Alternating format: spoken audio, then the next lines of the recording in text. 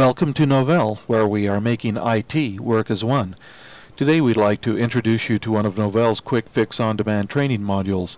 This Quick Fix training discusses advanced Novell eDirectory troubleshooting. Patrick Schneider will do the presentation. Hi, and welcome to this session on Novell eDirectory Advanced Troubleshooting. My name is Patrick Schneider with Novell Training Services. In this session, we will review the different tools in troubleshooting eDirectory. We will focus on iMonitor. We'll talk about health checks. We'll dive into some of iMonitor advanced options. We'll talk about troubleshooting obituaries, unknown objects, and schema. And we will review some troubleshooting guidelines. iManager is a web-based administration console that provides secure, customized access to network administration utilities. iManager includes all the functionality of its predecessor Console 1. It is also a single point of administration for Novell eDirectory objects, schema, partitions, and replicas. Novell Remote Manager, also known as NORM, is a web-based utility that you can use to manage your servers from a remote location.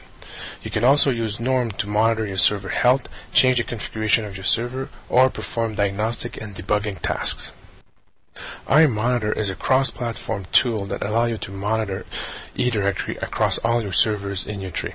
It also provides a web-based alternative for many of the server-specific tools such as dsbrowse, dstrace, dsdiag, and some of the functionality of dsrepair. Some of the other tools you might be familiar with are dsrepair and dsbrowse. These tools are generally server-centric, but in this session we will mainly focus on the use of iMonitor. You are watching a small portion of a Novell Quick Fix on-demand training module. The complete module contains all the necessary information that you will need. Let's continue. iMonitor allows you to generate reports to help manage your eDirectory. Some reports can take a long time and can be resource intensive. iMonitor also comes with a list of predefined reports such as the tree-wide server information, obituary listing, object statistics, server advertising, agent health, or you can also custom your own report.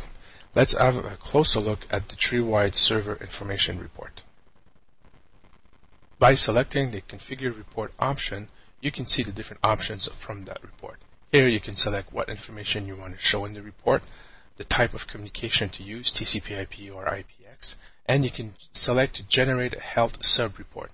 This option is not selected by default and is recommended when running your tree-wide server report. Also, you can schedule how often you want to run the report, just run once, or schedule it to run daily, weekly, monthly. The information you have just reviewed is just part of the Quick Fix on-demand training module. The complete training module includes all pertinent information, such as tools, files, their locations, as well as troubleshooting tips. Thanks for joining us. For further information on Novell's on-demand training and how to purchase this and other Novell on-demand training, please click on the URL provided to the right of this video in the description box.